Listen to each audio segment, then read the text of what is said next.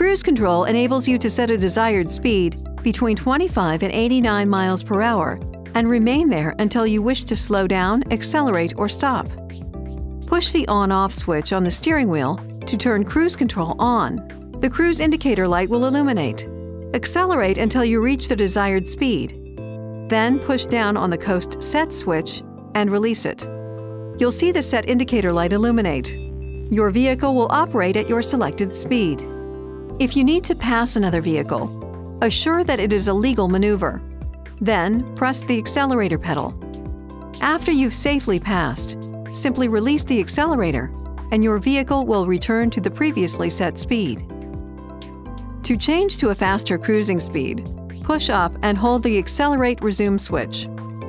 Release at your desired cruising speed.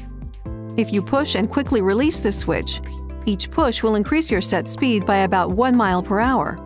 To reset at a slower cruising speed, push down and hold the Coast Set switch.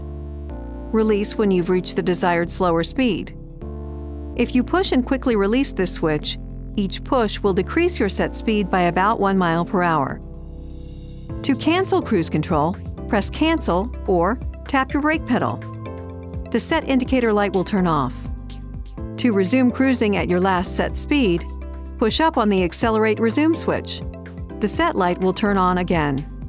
To turn cruise control off completely, push the on-off switch.